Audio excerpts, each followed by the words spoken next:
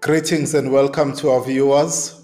I'm very delighted to welcome Father Lougen, the Superior General. Thank you, Father, for being with us this day. Thank you for the invitation. It's a real joy. In 2010, I was a scholastic at the International Scholasticate in Rome. I had the privilege of participating in the 35th General Chapter of the Missionary Oblates of Mary Immaculate. I participated as an auxiliary staff member. On the 28th of September 2010, if my memory serves me well, it was your 58th birthday, Father Louis. That same day, you were chosen as the 13th Superior General of the Missionary Oblates of Mary Immaculate.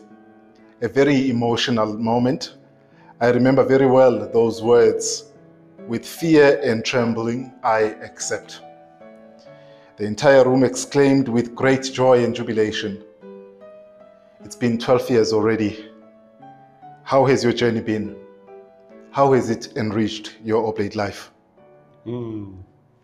That's a challenging question. I'd like to go back to what you remember, however. It's true, I said, I accept with fear and trembling, and then I said, with the grace of God and the help of my brothers. And you also said, I'm the 13th successor, a 13th Superior General. And I don't know if you remember what Father Steckling said that day. He said, I introduced to you, Father Louis Lougen, the 12th Superior General after our founder, St. Eugene. I think he didn't want to say the 13th. That would be bad luck in some cultures. So the 12th after the founder. So the journey, how has the journey been? The word I like to say as I reflected on this these years is that it stretched me. I have been stretched in many different ways. Getting to know the congregation in 70 countries. We have the beautiful tree here behind us. Knowing the oblates doing all kinds of work from the base with the poorest, in the heart of cities, huge cities like Mexico City, Hong Kong, Johannesburg, often places that are violent, and then in universities, in the academia, in the centers of learning. We are really missionaries for all needs, all urgent needs of the church. So I felt very much stretched. Also, I've seen so many wonderful things, beginning with the people who are often suffering, often living in fear, living in hunger, living in drastic climatic conditions from the Arctic Circle to the deserts, and to be in touch with the faith of the people has been a beautiful thing. The resilience of the people to believe in God close to them in the midst of so much suffering. And also not only to believe, but to have joy. I saw in many places the simple joy of people who come together. They have tea and biscuits and sharing a real joyful evangelical spirit. So the journey has stretched me. Also the contact with the church, seeing how the church is alive around the world in many different ways. The church of Eastern Europe, the church of Asia and Africa growing so much, the church in Australia or Europe, the United States, where we see diminishment and many, many challenges. And the oblates are there in all these realities, faithful, struggling with the people to bring the gospel, and filled with hope. So I have been stretched by this experience, and I have found it to be very hope-filled and life-giving. Yeah. What were the main aspects of your mandate? First of all, just as we're doing here, the general chapter gave us directions, not only one direction, but many directions. And that is, the chapter, as we know, is the highest authority in the congregation.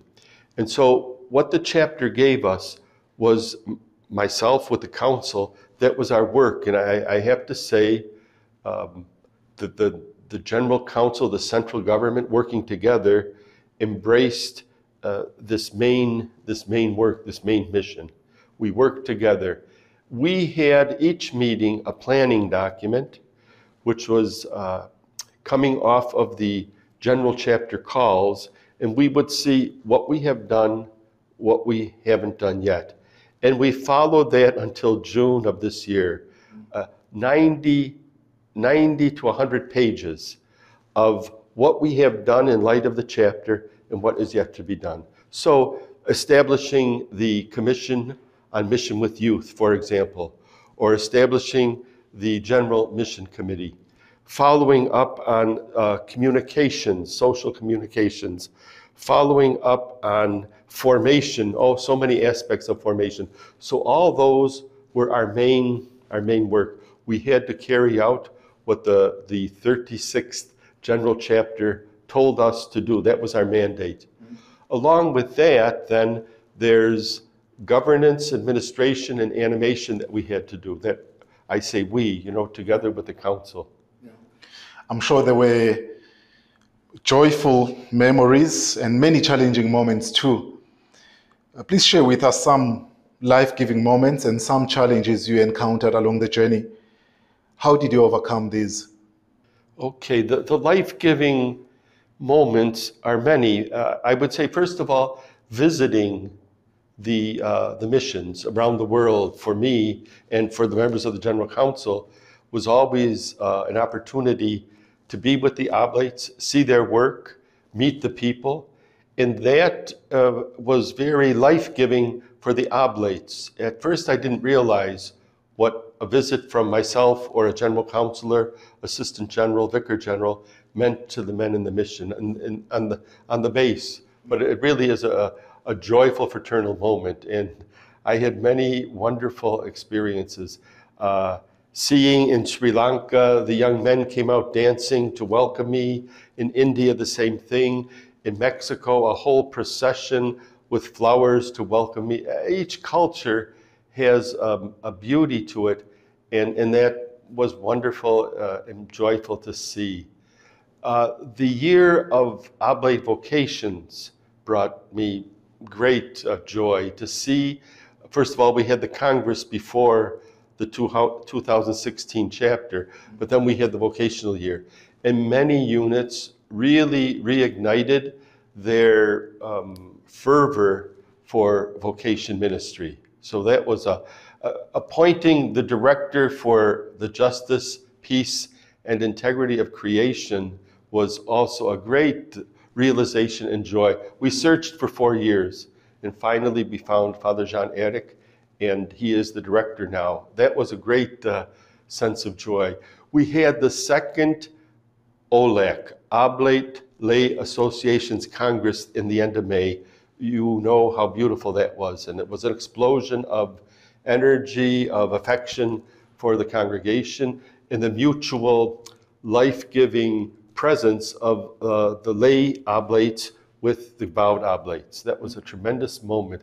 I also had the privilege of going to Laos in 2016, December, for the beatification of the Laotian martyrs, among whom are 6 oblates of Mary Immaculate, and we know Blessed Mario Borzaga is among them.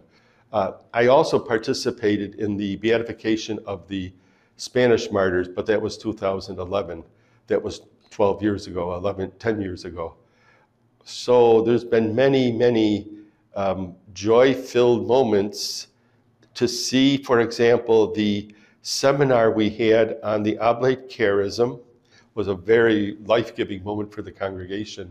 And then there was the seminar also on oblation and martyrdom in Pozuelo in 2019, I think.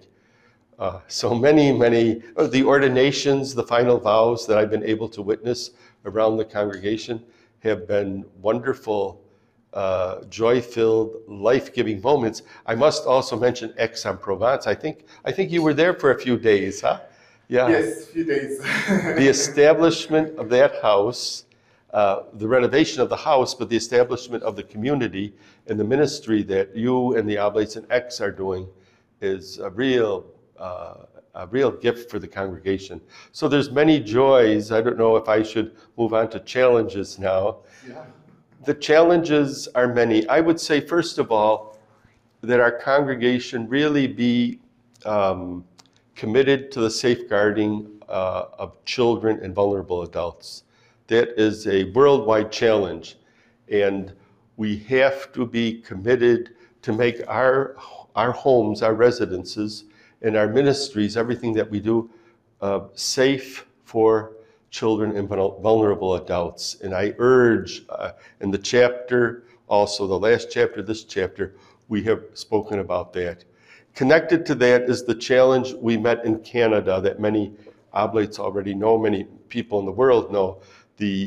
Our presence in 48 Indian residential schools is not seen as a positive element for the native peoples, the indigenous peoples. And now we are seeking paths for reconciliation, for forgiveness, and for a new moment where we can move on.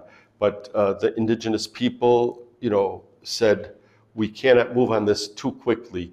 When they came to see the Pope at the end of March, they also wanted to see me, the Inuit, the First Nations, and the Métis. So we have a challenge there to, how could I say, heal some of our history of evangelization. Other challenges are, let's say, it always comes up, is formation. How can we better prepare our young men, and we're blessed to have many young men joining us. How can we prepare them for mission today? The world is changing so quickly, youth are changing, and how do we bring the gospel to them? How do we invite young men to join us? And then prepare them to be missionaries. We are more and more sending missionaries to other countries, internationality, and with that comes how to enter another culture respectfully. How should an oblate community receive someone who comes from outside, from another country? How should we prepare to receive them? Those are big questions that we're looking at. And then there's the question of ongoing formation. It came up here in the chapter, in the last chapter, to have a lifelong growth in spirituality, in our missionary awareness, in our psychology, our own affectivity, how to continue to grow. So this is another challenge we have. A great challenge is to respond to the founder's call that we respond to the urgent needs of the poor today. And I think we have to continually discern, are we really with the poor or have we settled?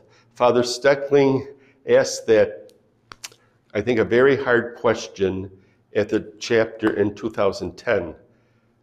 Are we doing by routine what we've always done? Or are we really moving, to respond to the needs of the poor? That is a big, big challenge. Another challenge, and I'll say this is the last one, would be the vocational challenge. To continue, I said we had the vocational year. It was a wonderful year. But so often I hear, oh, there are no vocations here. This society is secularized. The youth today no longer go to church. I don't accept that. What we're saying then is God does not call anyone today. Are we men of faith?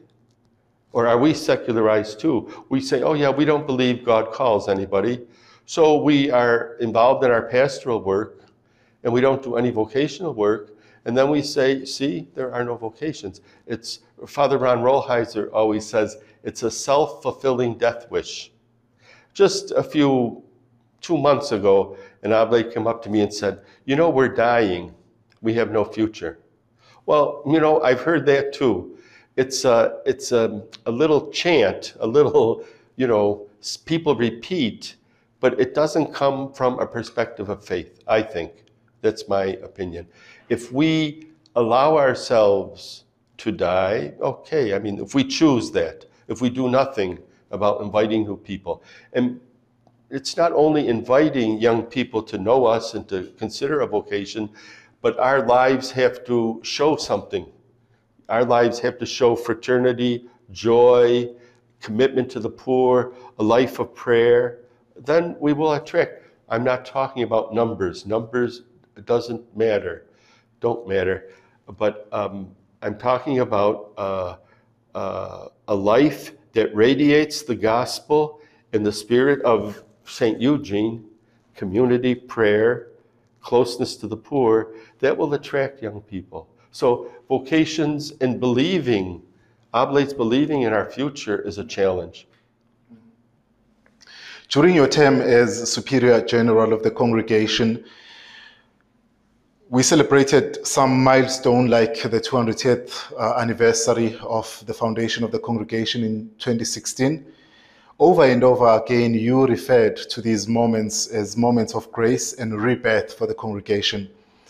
You have challenged the congregation, making us aware or reminding us that we have three choices before us: stagnation, death, or rebirth.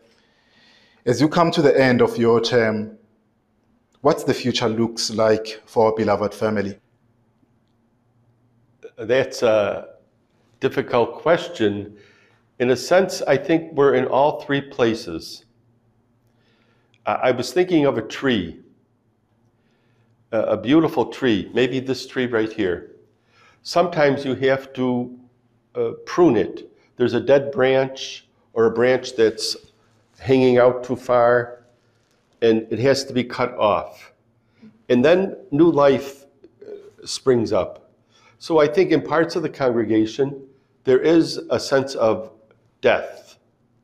In other parts of the congregation, there could be inertia and stagnation. And in other parts of the congregation, I would say a greater part, there's vitality and revitalization. And this is the invitation I have made through the chapter report that I gave. I believe we're invited to revitalize the whole tree. But at the same time, the tree as an organic, as a living organism, there is continuous life and death going on. I believe, as I said, 2/3, a great part of the congregation is full of life. When I talk to the young oblates, in formation, just out of formation, oblates like you, like Father Shanil, I see immense energy, hope, vision for the future. I see men who are praying, who are living in community, who want the mission to be really close to the poor, to respond to the urgent needs of the church. That is what we need, and that is, as I said previously, what will draw others to join us. The Mediterranean province had a mission around Father Giovanni Santolini, who died about 25 years ago in the Congo, an Italian missionary. They did a tremendous, beautiful, wonderful mission in Genova with oblate priests, brothers, scholastics, lay oblates, the Missionary Association, the MGC, the young lay people. It was a real explosion of energy and faith in Genova. And the bishop was involved, diocesan priests, a beautiful, beautiful mission. That's that attraction I was speaking of. And that's where I see so many of our young people are really desirous of this kind of a congregation. We also have elders, older oblates, who have, I think, the real spirit of St. Eugene and are encouraging the young people through instruction in the charism, through sharing life with them in the same vision. I have, for these reasons, tremendous hope that we're on the way to revitalization. The interest we have in the charism of the founder, the interest we have in improving our community life, the desire we have to be men of prayer, these are all good signs of the Spirit, that we will not remain in stagnation and go toward death, but we will journey towards revitalization, renewal, refounding. Good. Pilgrims of Hope in Communion is the theme of our general chapter. How is this chapter responding to the call of the Spirit? First of all, I'd say the theme, Pilgrims of Hope in Communion, has captivated the assembly of the chapter. Over and over, we discover new meanings to that phrase. Beautiful meanings, challenging meanings, and it's really powerful, very powerful. How are we responding? I would say we are responding, we are beginning, I would say the response is like action, but we are welcoming the theme. We are welcoming the call of the Spirit. We are in that in-between place, hearing and doing. We're listening to the Spirit's voice in each other, in the voice of the poor through our ministries that we bring here, the voice of the lay associates that spoke to us. All these voices, we hear the Spirit calling us to live as people on a journey, to live with hope in our hearts, and to move toward communion. This coming week, we will certainly hammer out concrete responses to what we're hearing the Spirit call us to. And it is calling us, it's no surprise, but calling us to embrace again the charism of St. Eugene de Mazenod. What is next? What is next? Lougen, what is next? This chapter. You know, I'll have a dialogue with the next Superior General, and I'll be happy to go anywhere he sends me, I think. I would like to go to a mission with the poor, you know. After so many years, 18 years of administration, you know, as provincial in the States, and then here 12 years. So I would be happy to go back to work with the people, the poor someplace. But, you know, I'm open to whatever I'm needed for. I will stay for a while in Rome, a couple weeks, for a transition period between the old administration, helping the new understand what's been going on in the congregation. And then I'll go to the States for some health checkups. I thank everybody for the prayers for me during my sickness, and I feel very well, but I haven't been to a checkup for like a year and a half, so I'll go to the doctors, the dentists, and then probably spend Thanksgiving, which is a special feast for people from the United States, and Christmas with my family in the area of Buffalo, New York. So that's the immediate. We have here with us a very important relic of Saint Eugene de Mazenod, a very essential part of his life as a human being, but as a saint as well. That's his heart. And as we know, he was a man known as a man with a big heart to embrace the whole world. And Father Louis, the charism has embraced the whole world. That's true. As we have referred to the tree, that Saint Eugene here with us, and his spirit is very much alive among us. You have experienced that in the congregation over these past few years. What would you like to say to our viewers as your term comes to an end? What message would you like to communicate deep from your heart, or should we say deep from the heart of the founder, as you've been his successor? Well, thank you for this opportunity. I think there's a few messages, if I may. One is gratitude. Gratitude to my brother oblates on the central government, the council, the treasurer general, the secretary general, all the oblates in the general administration here in Rome. You have worked faithfully, constantly, fraternally. So thank you so much. I thank all the oblates of the congregation for your faithfulness in mission, the elder oblates in houses around the world who pray for us, who sustain the congregation by your oblation day after day. I thank the young oblates who are coming to us, joining us, and pray for you and ask you to be persevering in your vocation. I thank the oblate lay people around the world, our associates In so many different ways we have associates. And wherever I have gone, they have welcomed me with immense cariño, with immense affection. When I was first elected here in Rome 12 years ago, I can remember the OMI, the Missionary Association of Mary Immaculate, the Italian lay associates, welcomed me so warmly, and the COMI and the OMI, so many groups here in Italy and around the world. So thank you for that very much. I'm full of gratitude. And my final word would be Ephesians 3:19. I was in India on a dark day, and we were at Mass, and a young junior, a young philosopher, he stood up to read the gospel, the first reading from Ephesians, and the sunlight came in through the window and fell on him. And I said, oh my goodness, I think God has a message for me. And he read that passage, which we hear every 2 years, but we also hear in the office Vespers every month.